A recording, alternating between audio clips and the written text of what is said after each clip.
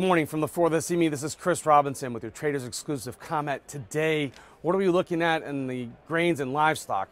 Well, I'll give you three things to take a look at. Number one, you've got the meat complex. Looks like it's possibly put a low in here now. We're starting the beginning of the month with a gap higher in the hog market.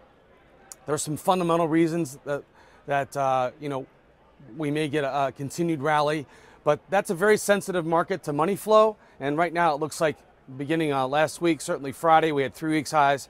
Today we've had another a new high for the move and a gap higher. We've had cash cattle trade $6 higher than they were last week. So even though we're heading into a time seasonally where we're done with summer, you would see a decrease in demand. The market's kind of telling you that maybe there's another leg up. So take a look at that. These are very technical markets.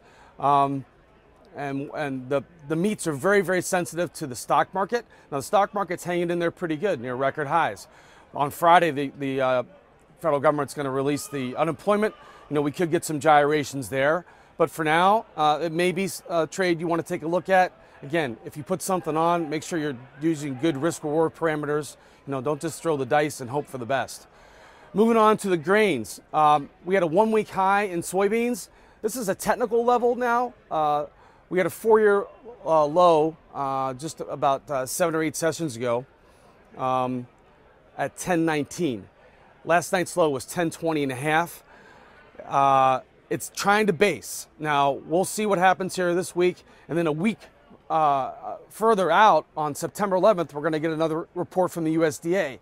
So if you look at the charts, the grains are sitting at 4-year lows. Looks like they're trying to base for corn, wheat, and beans.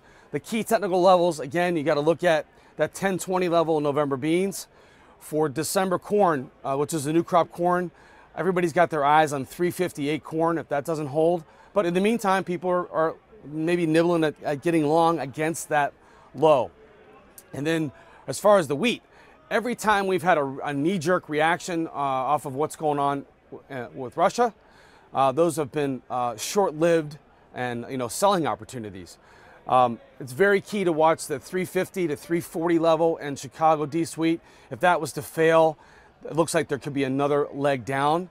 But in the meantime, what are traders doing? They're trying to step in front of it, kind of like trying to steal second base while still keeping your foot on first base. If those levels hold, we could get some sort of a relief rally, maybe an opportunity to make a little bit of dough there. That's really about it. The grains are going to get a fresh number on crop condition today. We're also going to get some reports from FC Stone and Informa on the size of the yield. But barring any weather issue, we're going to watch these technical levels in the grains, and we're going to look forward to the USDA report on the 11th.